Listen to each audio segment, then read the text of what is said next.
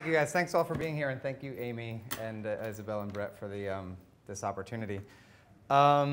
This story actually starts probably back when I joined the military and I made that decision to join to pay for my education. I didn't want to put that burden on my parents, and I didn't want to be in debt for the rest of my life.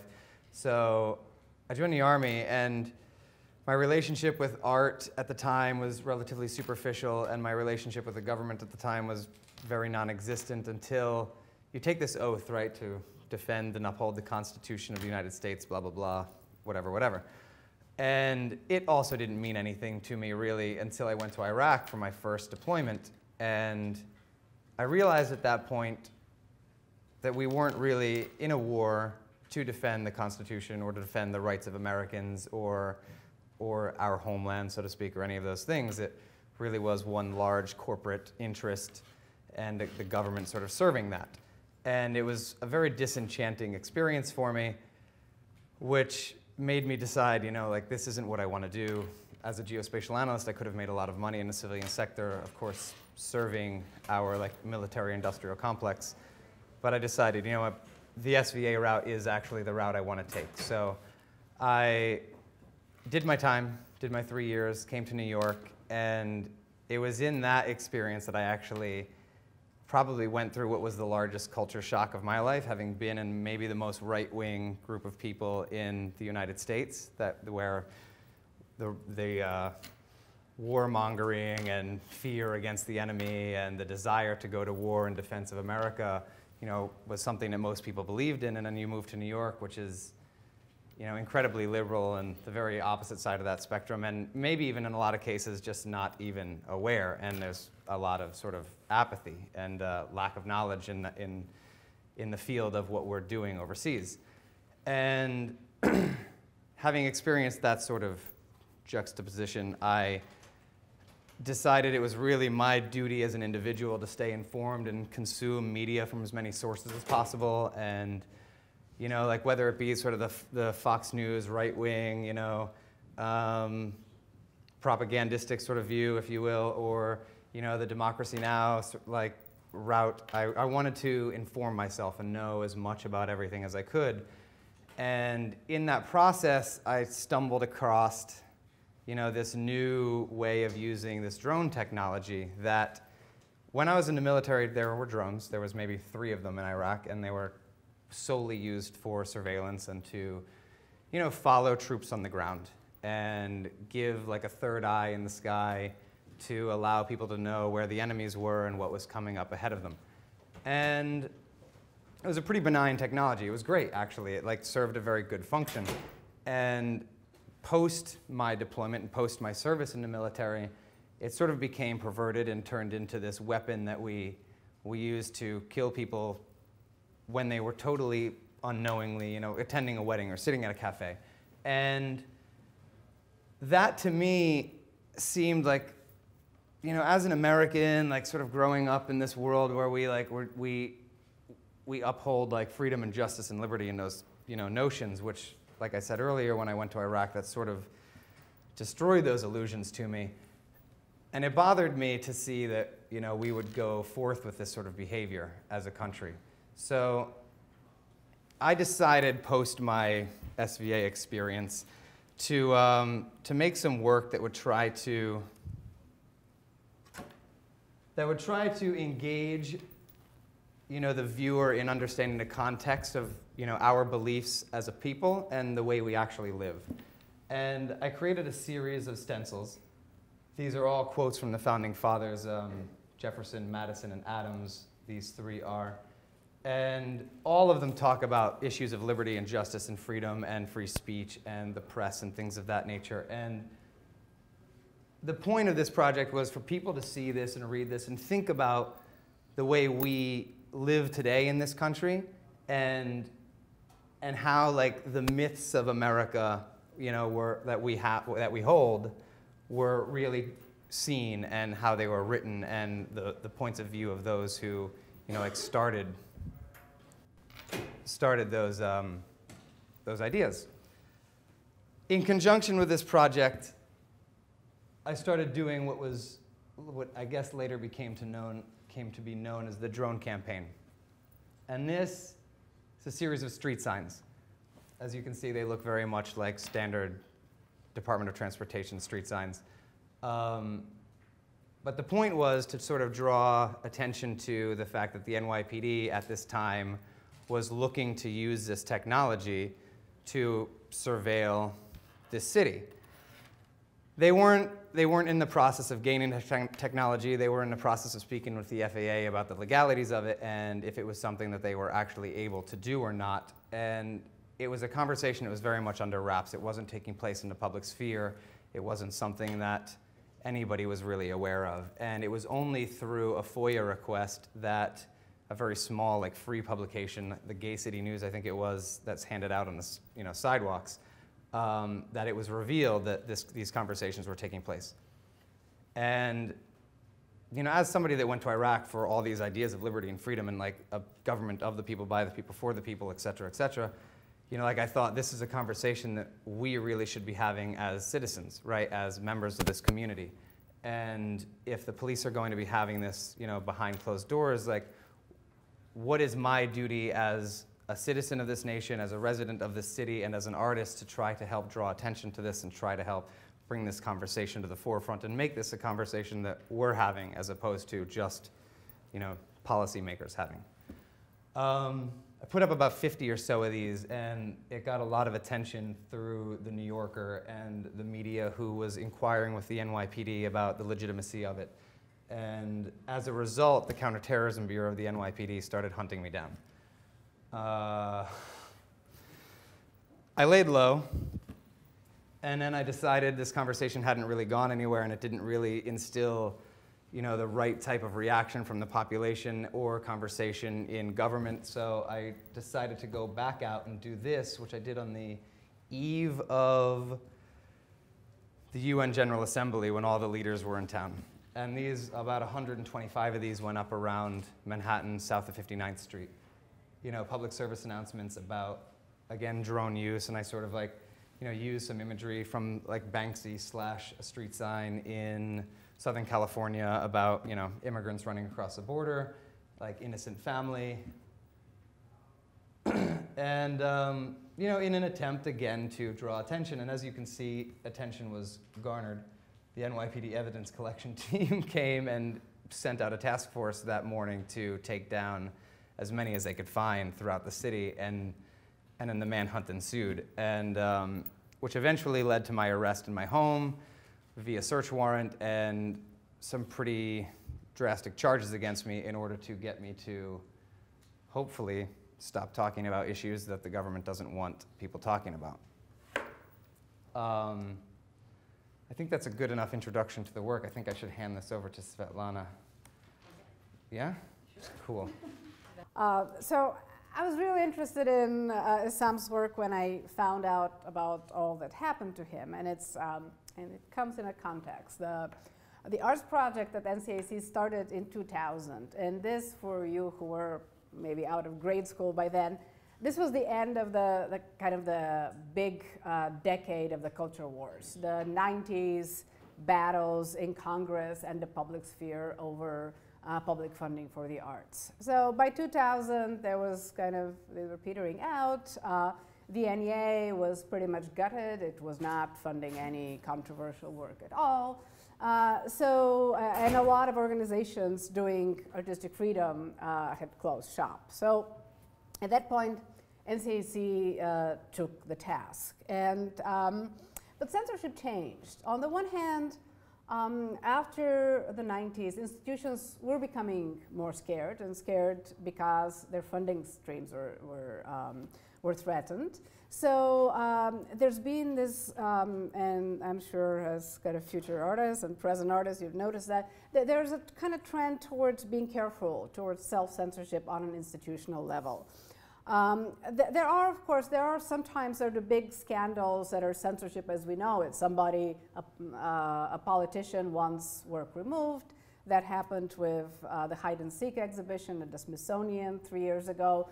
It was very high profile, but these are few and far between. We just don't hear that much about explicit censorship as we know it, as repression. At the same time, kind of, I'd argue, in my experience at NCAC for the last 14 years, that we have more what I'd call a kind of structural pre-censorship, not allowing work to for you to even think that you could put your work somewhere. And that, to a very high degree, affects public space. You know, if you want to, you could put work in a museum, in a gallery space, but public space it's both our space, and it's very highly regulated, and also it's very highly owned by private companies and individuals. So we don't have this repression. You created something, then go to jail. You have like the imperative. You just cannot do this here. You can do it, you know, put it in a drawer, put it in a museum. You can't do it here. So Essam's work made me think again about these issues of public space and whose space is it, and how much space is there for public art? Who can access this space that belongs to all of us? And then can we, maybe we could talk about censorship not as a repression today, but as a kind of regulation and privatization as an effect. So we have advertising bombarding us from all these private walls and billboards that are surrounding us, but however private they are, they're surrounding the public space, the space we live in, our shared public space. But they are all private. And art, whenever it appears in this space, you know, you have an, I don't know when this is from, an ad for Greece, it's treated as a product. And basically, the imperative here is consume, whether it's a play, whether it's Coca-Cola, whether it's an Olympus camera. Nothing asks us to think, or nothing asks us to wonder, to question. In a way, we're being protected from what John Stuart Mill called the malady of thought. You cannot really, you have to consume, you should not think, which is great for controlling a population, not really great for democracy. So when a piece of art does go out in this public space, and it has a message that is perhaps a message that's trying to say something relevant about what's going on today, the first thought that people have is, oh, am I offended? So somebody is inevitably offended, or even in this case, this was LA MoCA. This was a mural commissioned by Jeffrey Deitch in conjunction with the street art exhibit that he had at LA MoCA. And Deitch was concerned that veterans, there's a veterans hospital across the way, and also a Japanese war memorial. So he was concerned that the Japanese and the veterans would be offended. They weren't even complained. So the mural was whitewashed just not even 24 hours after it was created. So you and I may be chronically offended when we are barraged by advertising. You know, always asked to consume tens of thousands of times a day through all the billboards we see. But there are very few complaints that arise around that. You know, if a particular ad has some content one doesn't like, maybe people complain. But with art, complaints are very, very routine. So our fellow citizens seem very resigned to consumption harassment they face, but suddenly wake up and decide that we're offended when sale is not the primary purpose of the message. The problem with public art is that little space is available for it to begin with. You can get Philippe Verne, the new director of LA MoCA, to give you a wall to show your work, and if he decides nobody's going to be offended, maybe it will stay.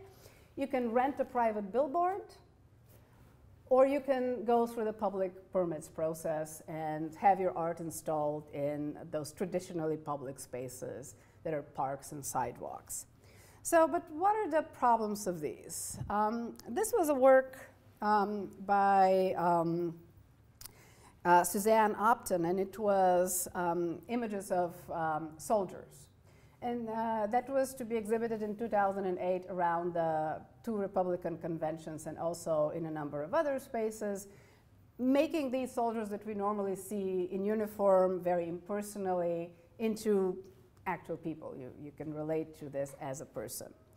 CBS Outdoor, who rented the billboards for the work to be exhibited, decided, well, these ads, somebody might deem these too disrespectful to veterans. So they immediately canceled. They canceled the Minneapolis showing, and this was where the Republican National Convention was. They canceled a showing in Miami. They canceled a show in Houston. Interestingly enough, the images were in Denver, where the Democratic National Convention was. And the posters were also shown in museums. But what's the recourse you have against CBS advertising? And you have to know that it's a handful of companies that own millions of billboards around the country. So if they don't let you, they're not compelled by any First Amendment to show your work. This is a private company. So, and we're dealing increasingly with private companies that are owning this space and deciding what could be there. So, and this is not an only example, but this is one of them. What's the other avenue? The other avenue is to go and go through the permit process. And for instance, Republican conventions, political conventions, Democratic and Republican, are venues where people really want, the media spotlight is there, so they want to make political messages through art. However, the permit process is so long. The Artists Collective of Ligorano Reis, and they're here, you can ask them questions later, had to go through a very long 6-month process trying to get a permit for this rather large ice sculpture. And they didn't know until weeks before the sculpture was going to be put up whether they had a permit or not. And that was in Tampa, Florida, the last Republican National Convention.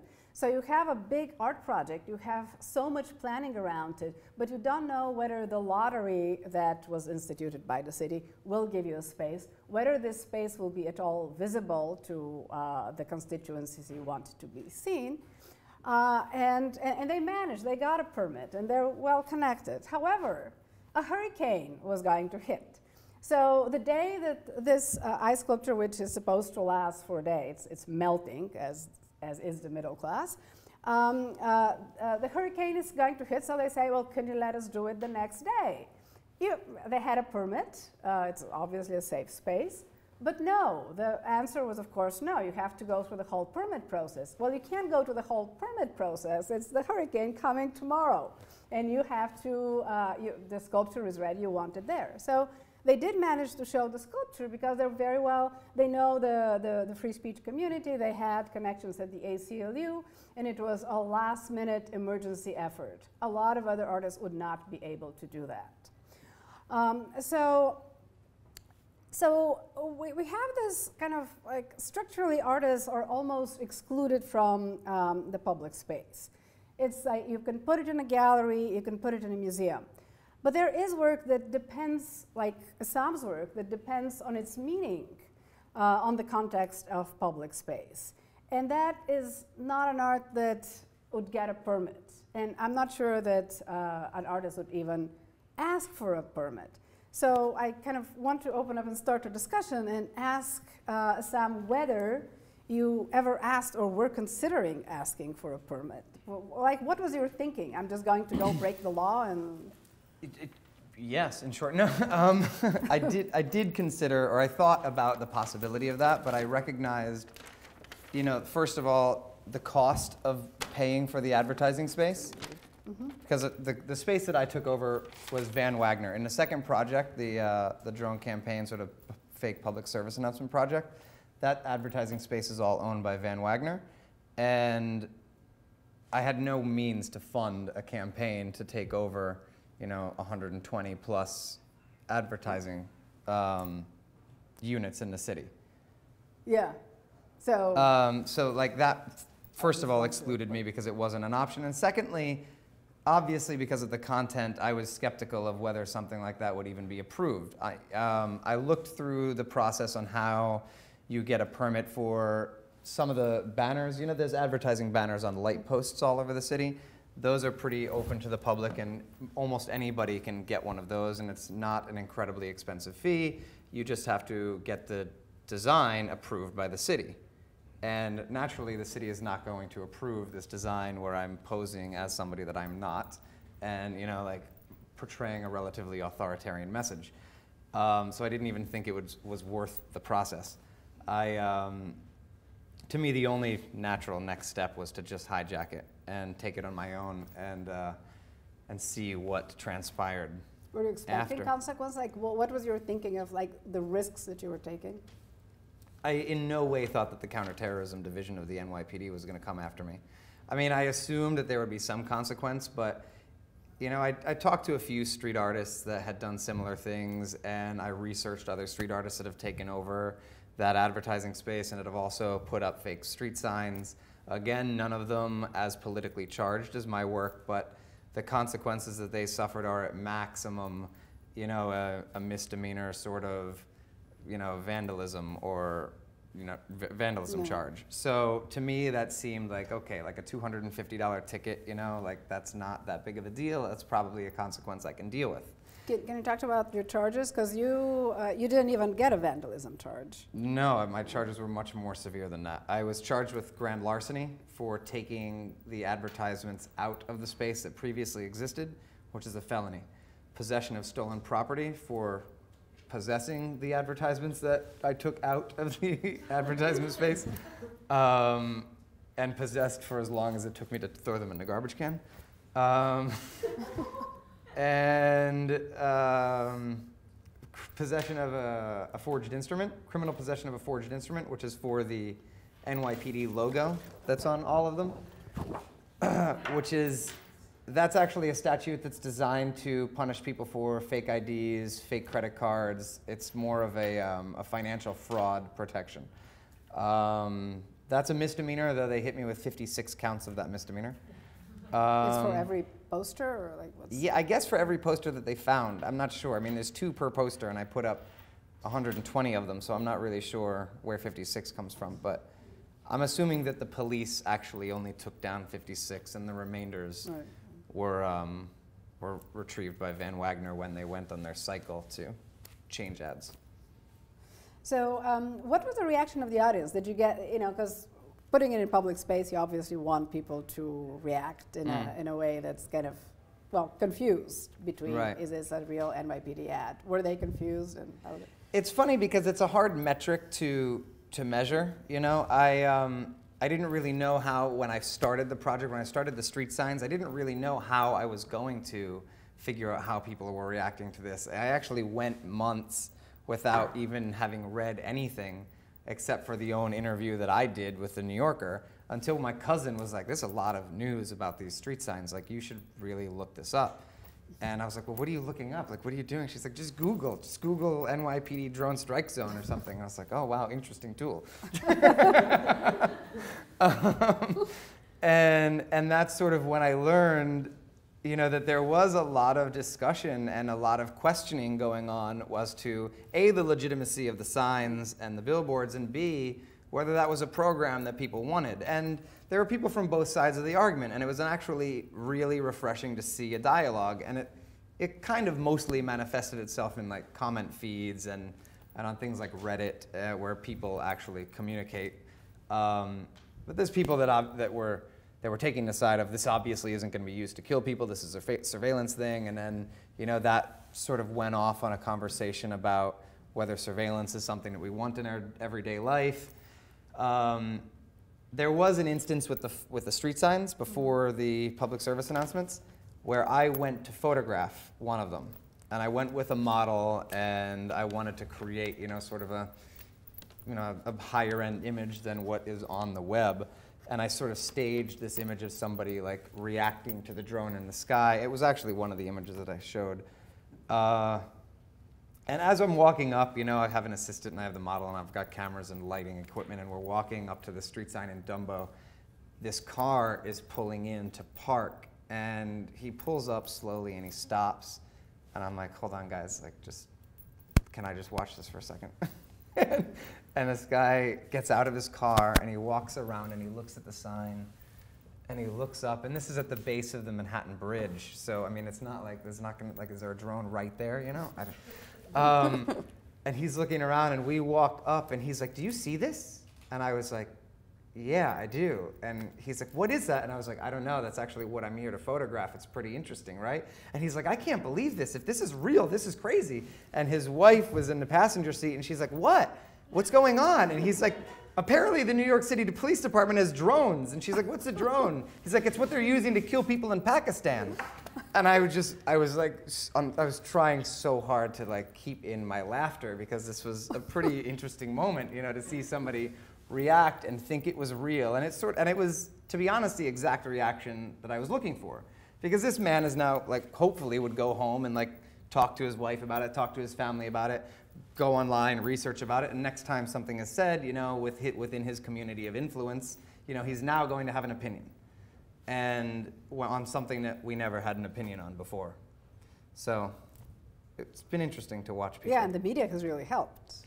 Yeah, the media's definitely helped. So have you ever considered putting hidden cameras on the work, or to see the reactions? Yeah, the idea has crossed my mind. It would be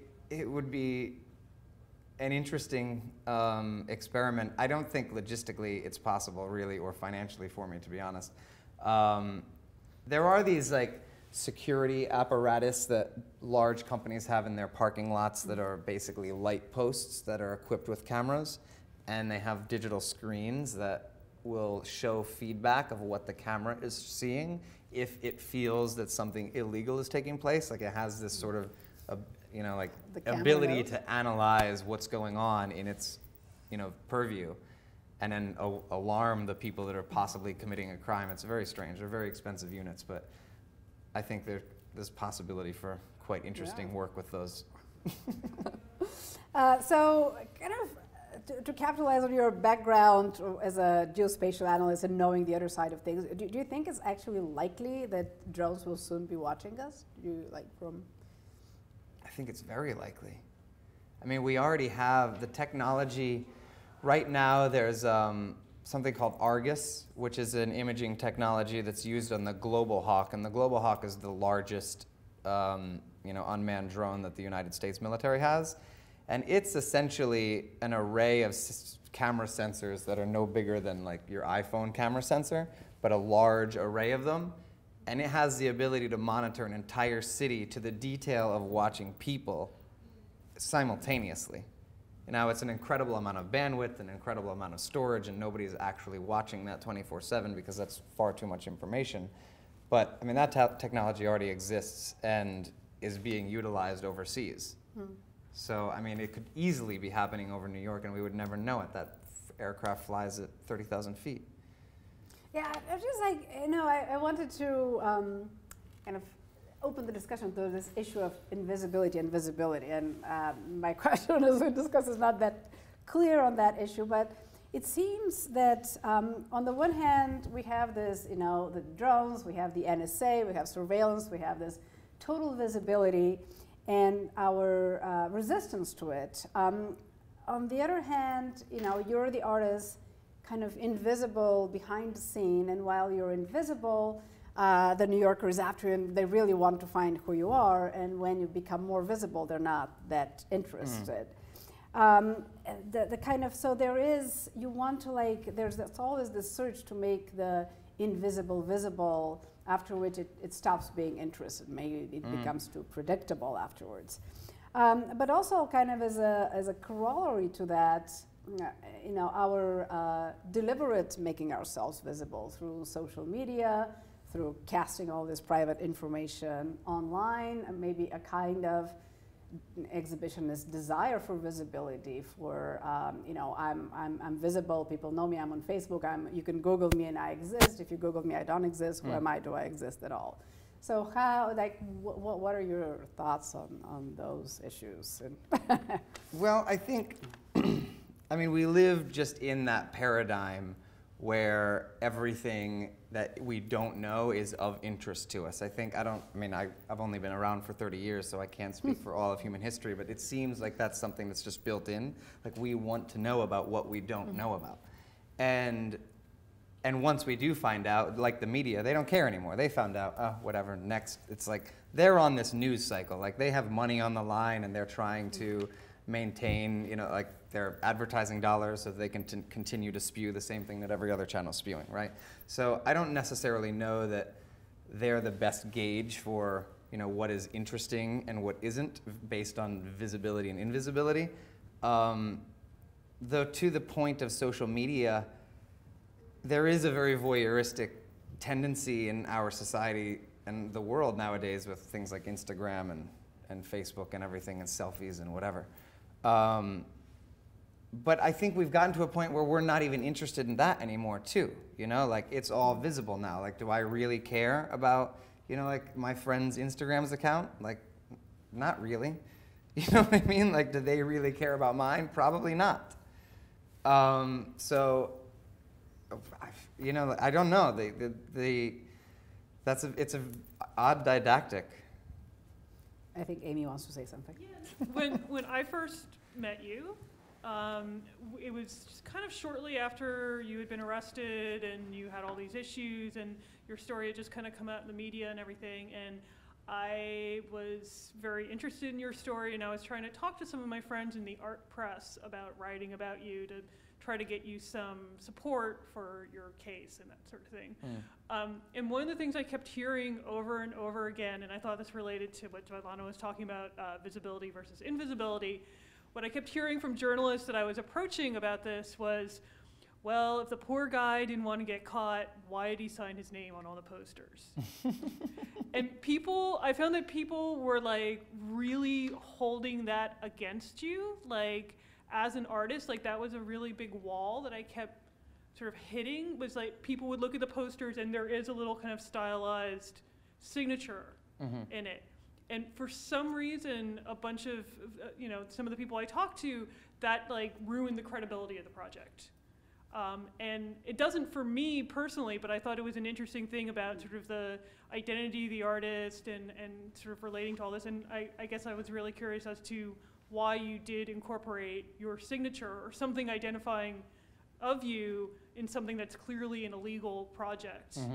Like, were you asking for it is, I guess, what the people are... Yeah, and there's been a couple articles that have actually said that in their title, like that I was asking for it. I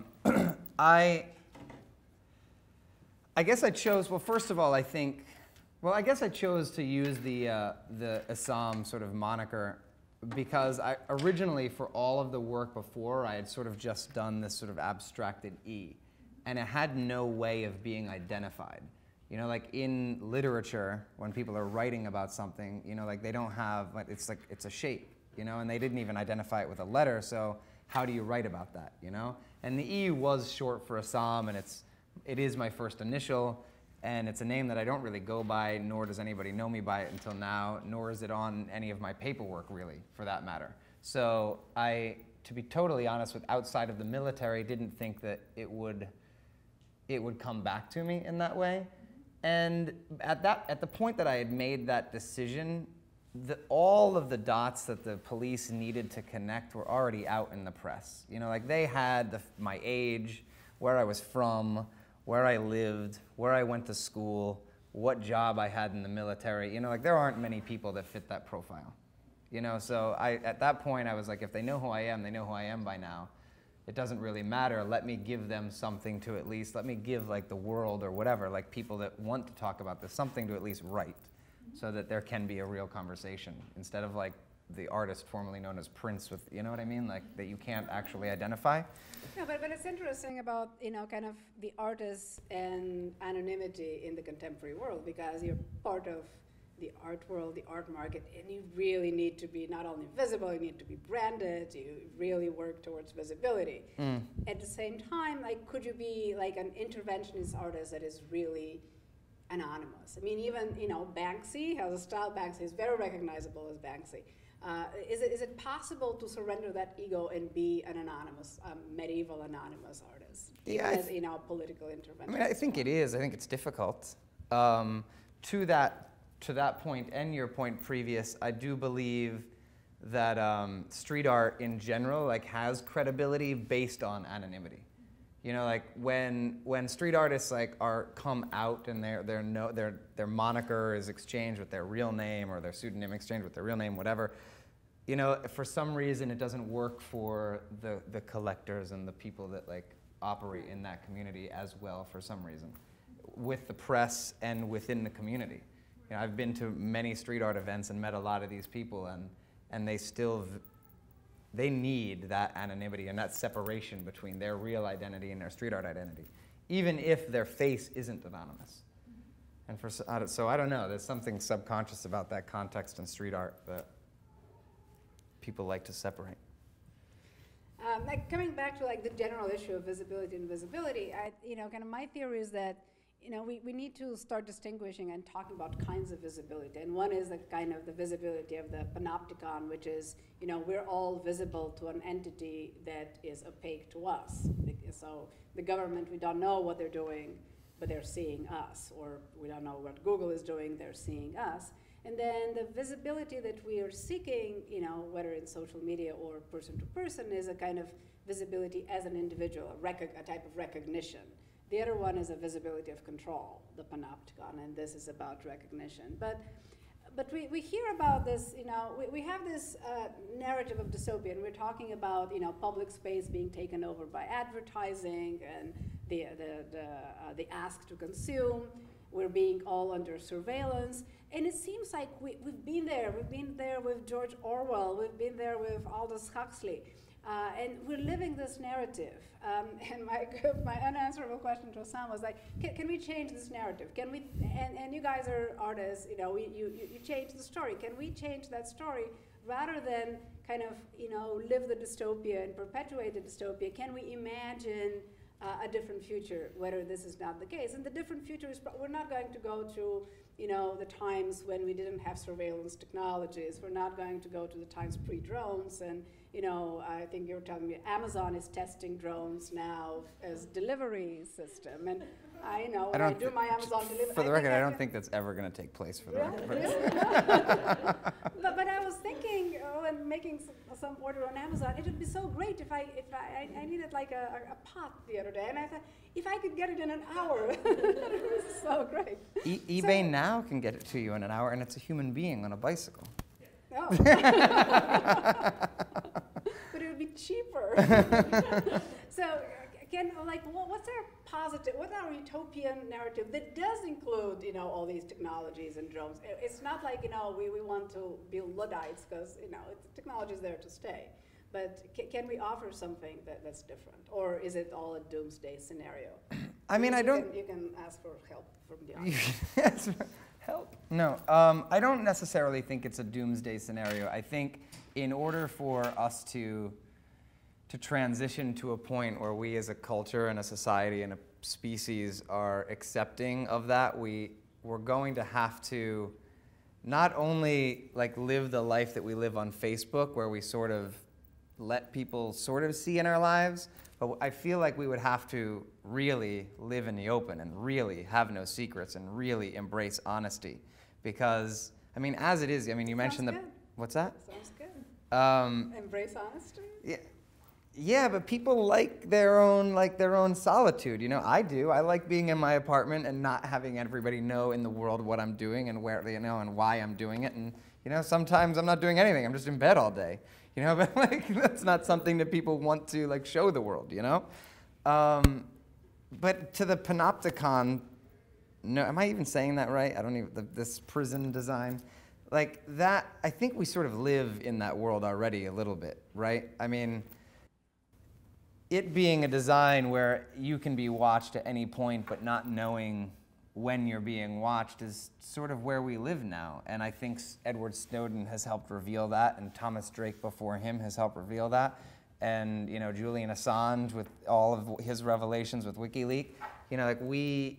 we really do live in a place where, I mean, this conversation could be listened to by everybody, like through all of the points in this room, you know, through their phones unknowingly, you know, through their cameras unknowingly, through, I don't know if there's security cameras in here, but through that network. Yeah, exactly. And in order for us to embrace that, I think we have to get past our notions of, just get past the ideas of privacy and security and sort of embrace the idea that we're all just going to live totally exposed. Because I think that's where it's headed. Otherwise, there's going to be a lot of conflict. I tend to think the conflict route is the way we're going to go, but... Well, we are having a conflict, but it's not very vigorous. So I want to open this to the audience, and you can answer my question about the utopian narrative that includes surveillance, or ask Essam questions or ask me questions. Hi, I just wanted to ask. Clearly, you're not in jail right now. So how was that whole situation resolved or not resolved? And also, another question is, could you speak a little bit more about the relationship between doing work like this, street art, or like work that does not, or that you don't seek permission for, so-called, and how that kind of, traditionally adds to this romance of what street art is and what it tries to represent, and whether like you accept as a street artist or as someone who makes art in this way, do you accept the fact that you have to face consequences? To the first part of the question, I'm actually still out on bail as we speak. This court proceeding has been going on for over a year. And, at the behest of my attorney, I have sort of let it drag on that long in hopes that it will sort of get swept under the rug. That is yet to be seen.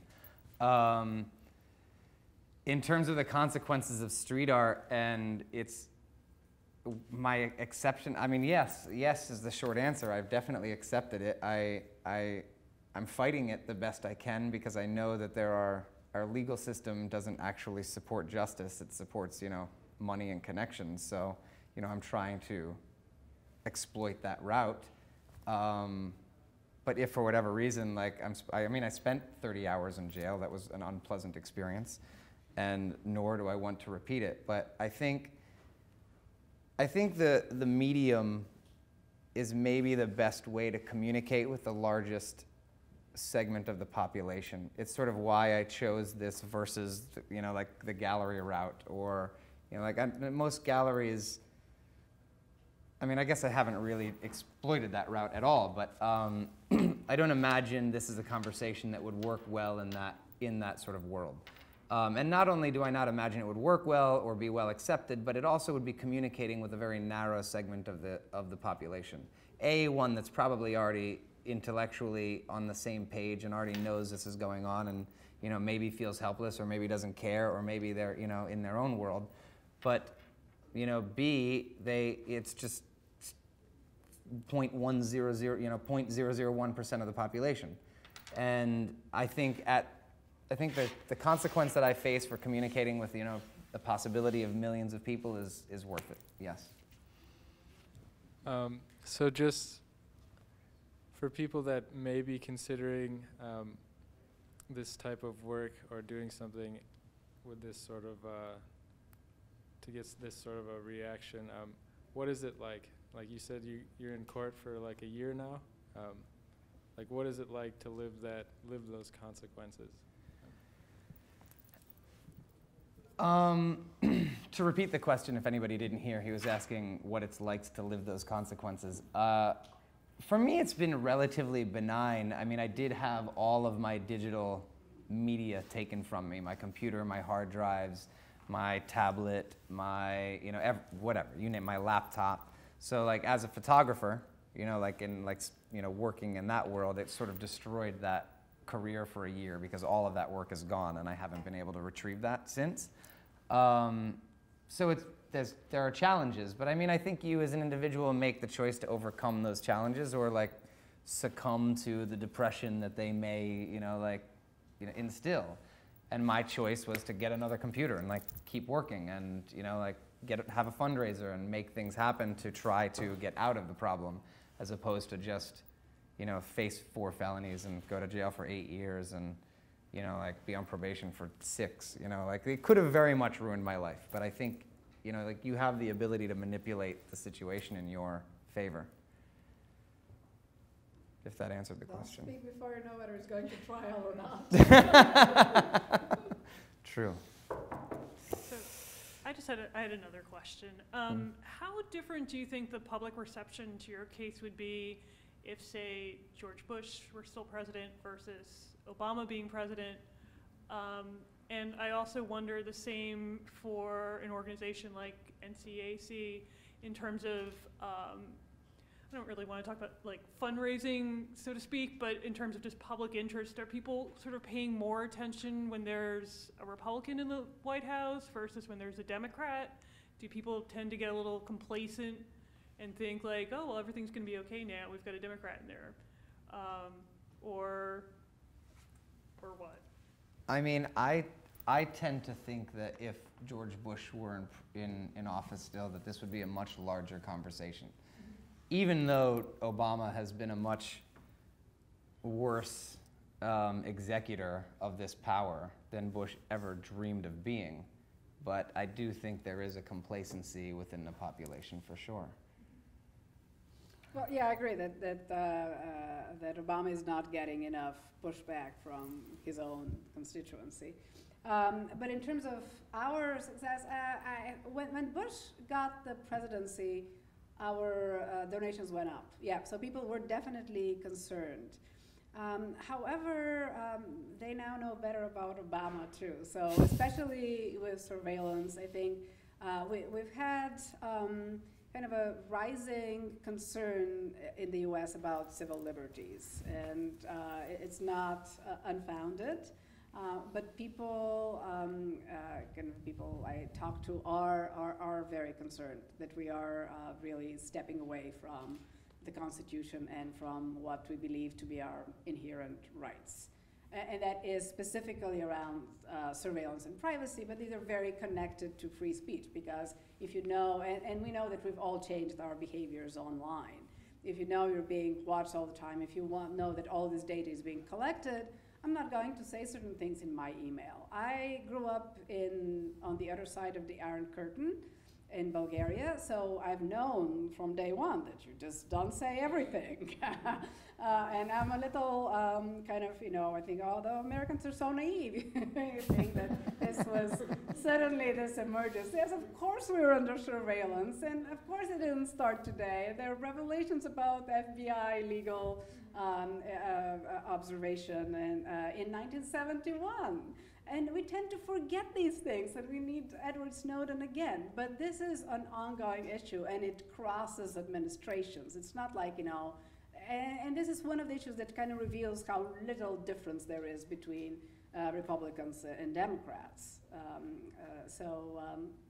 I think people have been waking up to that. I hope so. Have you always triggered these kind of things through your art school, or have what triggered actually attacking these issues and stuff like that? That makes sense. Yeah, no, of course it does. I think it was born out of my military experience and how disillusioning that was to me, and then moving to New York and seeing this totally different world that contradicted everything that I had learned up until that point, and my desire to just seek information. And the more information I sought out, the more confused I was, and the more questions I had, and the more conflicting I feel like every media story that I read is. And so it made me decide that maybe, as an artist, and reading people like Camus and things like that, and their image of what an artist's duty is to society was an influence as well. And as somebody who is A, an American, and B, served in the military, and now sort of subscribes to that existentialist view of what art serves, I felt like I had to do something, or had to at least help try to participate in the system a little bit more than, buying things at Walmart and banking at Bank of America, Does that answer the question? Sorry. The question is, whether Essam will be doing this kind of art after the situation is resolved one way or another. And that's honestly a good question that I'm not sure I have an answer to at the moment. One, because this is being recorded and going to be on the internet before the case is completed. And two, because I mean, it's been a year of my life that I've been dealing with this, and it's been a huge financial burden. And, you know, so if I were to do this, would I do it in the same way? No. Do I think that large public works sort of projects that engage large audiences are valuable, and is that the direction that I would like to go? Absolutely. How I go about doing that is probably going to change, but do I want to continue working in a similar medium? Yes. First of all, you thought that you were disenchanted. You lost your illusion about the United States of North America when you was in the military during Afghanistan and all that. Where did you get that illusion in the first place? That's my first question. You get it via socialization, your family, values, the school system? The illusion to begin with, like I think the illusion sort of all taught that illusion in school, right? We go through this educational system that, you know, speaking of censorship, like the textbook editing process is horrendous, you know, and by the time you get information, it's so diluted. And, you know, we're taught to believe America is great, right? We're the land of the free, we live in a free country, yada, like all of those sort of colloquialisms of what America is. And also about the war being for this cause against, you know, an evil regime with weapons of mass destruction and payback for what was done to us. And, you know, and then I travel there and I realize that I don't even have a job because all of the jobs that the military are supposed to do are being done by contractors that are being paid 10 times what I'm being paid, you know, and, you know, that's the taxpayers' money, you know, that's us in this room, like paying those wages, paying my wage as well, but my wage is being paid for me to sit around, whereas, you know, people are getting paid to do the same thing that I'm trained to do for $150,000 to $250,000 a year versus my measly 47 or something, you know, like slave wage. So that was one of them. The media played a huge role as well. I was privileged in my first 4 months of being in Iraq, where I sat on the Joint Operations Center floor where General Casey at the time, the theater commander of the war, got his morning briefing every day. This huge amphitheater with many, many desks from every department of the military and every career, like everything you can imagine. And they all give a briefing. And I was there to like provide map products for the guys that needed them to go on, you know, one of the many large screens for the briefings. And I would see these briefings and I would sit through it, and I was privileged to a fair amount of information. And then I would immediately after see the news reports on what's going on. And the news reports are on the next screen. You know, like there's 3 huge movie theater size screens, and one of them has like 5 subdivisions of BBC, NBC, CNN, Fox, you know, whatever else. And you have headphones with a switchboard, and you can choose what you're listening to. And everything was a lie. Everything. You know, maybe the date, the time, the number of rounds, and the number killed was like accurate, or the direction someone was traveling. Everything else was false. And it really blew my mind. And that was actually one of the biggest things that, like, it hit me hard. And I was like, what is going on? Like, where am I living? And what is this, like, sort of, like, vortex that I've been sucked into? Thank you for that. My second question is, do you have a political bias, or do you want to plan to? I don't think that belongs to a party, but to a movement or something. No, I don't think. By yourself. No. I mean, I think I probably most identify with like the libertarian ideology, but I don't personally identify with the party at all because I don't think it serves the function of conversation. Like, what ends up happening is people become polarized on the party as opposed to talking about ideas. Exactly. You know, we don't actually have real conversations in this country about, you know, about taxes and about, you know, the Second Amendment and about free speech. We talk about really superficial things and that, you know, like that shouldn't really even be in the discourse of government in a lot of cases, in my view. So no, I don't affiliate myself with a party. This is a more technical question. How did you style the signs? How did I style them? Yeah, style. No, not the Photoshop process, but to put them on the boards. Oh, so what I went out and did is I took a sign down to find out the material that it was made of, and I reproduced that. I went around to print houses to figure out, because I was like, what is this? I've never seen this. Like, I've printed on a lot of substrates as a photographer, but this was like this plastic sort of thing, and you know, found out what the material was, and I basically had it printed in the same manner. You know, I designed it and sent it to a commercial sign manufacturer who prints advertising that goes in these signs, and they already have the specs for it and everything, because this is what they do. So you didn't put them by yourself on the streets? I did put them by myself. I had them printed by the people that print real And how ones. can you remove the old one and put the new one? Just A screwdriver? oh, that easy. Thanks for the tip. I mean, it's sort of like it's a safety. They're all different, but they're mostly tools that you can buy at the hardware store. So it's not like safety hex bits and things like that. Yeah. The ones on the subway and the bus station ones, the big ones, those are difficult. Those need a special tool. Okay, then I have one. Summarize the rest of your 50 questions into like one. Yeah. Okay. And we can go. Yeah, that was more separate. No, it's mainly about fear, about censorship, about self-censorship. Even in this time, knowing that it's recorded, is that do you think that we have never really get out of that state of, like you well mentioned, of the Orwellian future? Do you think that we have never been able even to get out of that situation? Before of that was the Inquisition, before of that was the church or the figure of God. There was always an all-seeing eye watching towards us. Now we know that it's an actual thing.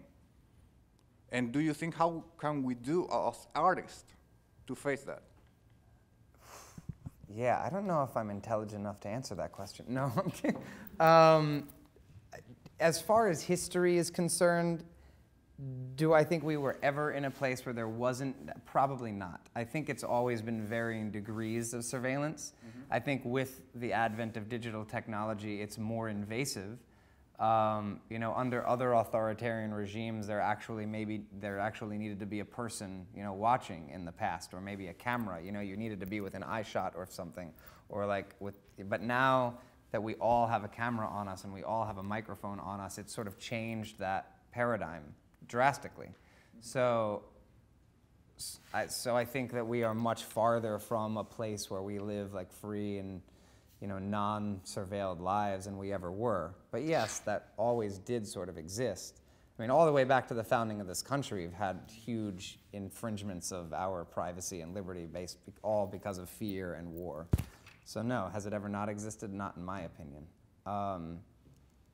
To the role of the artist, I mean, I think that has to do more with you and how you define art. You know, like I define art as something that engages people and helps shift consciousness and creates conversation. And, you know, like some people define art as something that's pretty on the wall, you know, and some people define art that's, you know, like a conversation of their emotional process with something, and there's many ways to define that. And I think that's probably up to you and your responsibility. Like I take the more, you know, like social responsibility route. But I think that comes from other places as well, you know? Yeah, excellent. Thank you.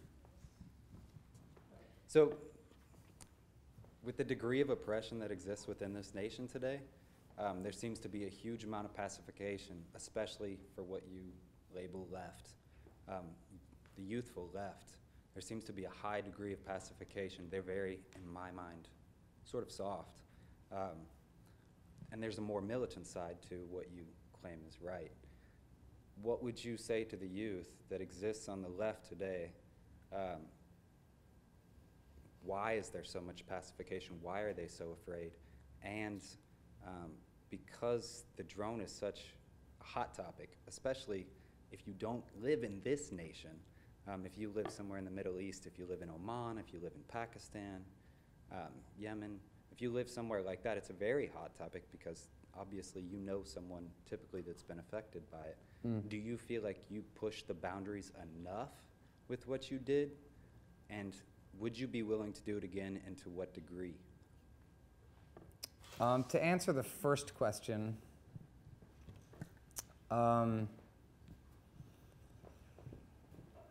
well, no, sorry, second question, the boundaries. As far as what's going on in other countries and the drone being a hot topic, to me it serves a little bit more as a symbol of authoritarianism in general. You know, it A, is a weapon, it's B, surveillance, so I think it's a good vehicle to have all of those conversations. You know, the conversation of sort of the military-industrial complex the paradigm that we live in, the conversation of sort of unjust, you know, wars and the way in which we weaponize technology, the conversation of sort of unknown surveillance. You know, it sort of fits a lot of bills, you know, that go along with what we as a nation are doing in general. And to me, it's kind of the ultimate symbol. As far as whether I do it again and whether I think I push the boundaries enough, I'm going to refrain from answering whether I do it again, because this is being broadcast somewhere. I think I push the boundaries just enough. You know, like I think the boundary could be pushed more, you know, and I think there's always more, there's more work that can be done, and the conversation can be brought to another level. But to be honest, like my goal in the very beginning was just to get like a major media outlet to talk about it. And it didn't take long. I mean, I wasn't even done 25% of like the work of the first series of signs before that started to happen. And it sort of snowballed to a point where I was no longer able, like in control of what was going on. And it scared me, you know? Because I didn't know where it was going to go from there. It became sort of its own animal, and I just had to sit back and watch and see what happened. Sorry, can you repeat the first part of that? Basically, like a youth movement, take Europe for example, late 90s, they had their government implemented regulations. They were going from a 35-hour to a 40-hour work week. Right. They riot, they burn the streets. Right. So yeah, the pacification in the youth of America, right. Strong leftist youth movement there. There's a lot of cohesiveness amongst it. You say you don't belong to a group, and what I'm asking is, what would you say is needed most to relinquish the pacification that exists within the nation? I think people need to learn that they have power as an individual. You know, that they as an individual can actually affect dialogue and actually affect and you know, manifest and instill change, not only in other people, but in their state, country, and, you know, in the world. I don't think we, for the most part, are taught that we can really do that and that we really have that power. I think on the flip side of that, we're terrified of it for the exact for what happened to me, you know, like, and for what happened to Snowden, and for what happened to Julian Assange, and I mean. I don't mean to cut in, but do you feel like that's happening because it's only being done by individuals? It's not being done by the collective. For instance, it's very hard to prosecute 10,000 people when they're dissident, but it's very easy to prosecute and make an example of them. Right, but how many people were arrested during Occupy Wall Street? I mean, hundreds. Very large numbers of people were arrested. And I don't know if that's like, I mean, like, there are other regimes, like, genocide has taken place, you know, when people don't do what countries want them to do, and I don't really think we need to take it there, but I do think it could go there, you know? But I think people are just afraid, A, and B, because as an individual, there are serious consequences. And B, they're not really in tune with what they have the ability to do. Like, we have abilities as individuals, and I would hope that at least this is a little bit of a lesson to that, you know? And last question? So you work in a vein that other artists work in, like Pussy Riot and Trevor Paglan or Ai Weiwei. And eventually their art becomes commodified, and it becomes something that can be collected. So ideally that will happen to you. And the people that are buying your art may be bankers at Bank of America, but maybe they want to participate in this conversation as well. Do you welcome your work in that context? Sure.